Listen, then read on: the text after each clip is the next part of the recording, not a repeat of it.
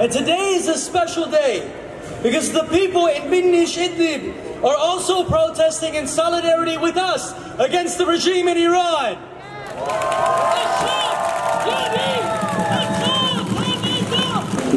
We come in support of your demands to topple the mullah regime. We stand with your demands as they are. No executions, no terrorism, no nuclear weapons, and yes, and yes, and yes to a change of the mullah regime.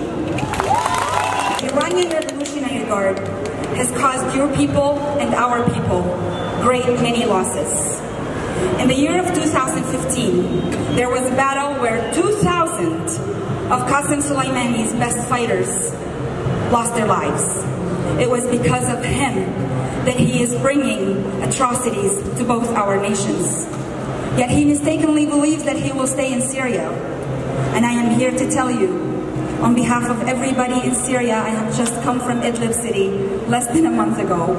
I am here to tell you that our number one objective is to disinfect our lands from all Qasem Soleimani and his thugs and his people.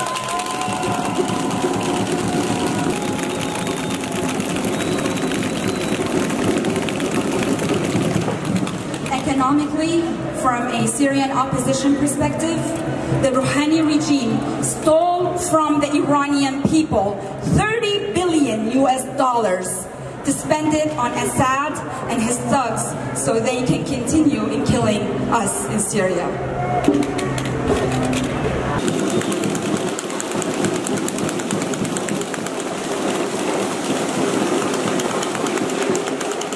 Brothers, sisters, today we have a great opportunity.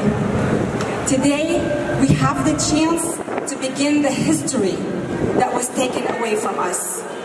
Today we will win if we unite. Today we will topple tyranny if we are together hand in hand.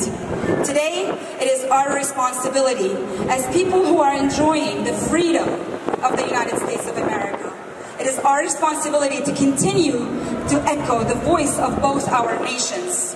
It is the responsibility and the duty and the privilege of every person who has the blessings of living in the United States or abroad, where you can practice freedom without getting killed, where you can talk and stand in front of officials and tell them to get out and tell them that they do not represent you, and you know that you will not get killed.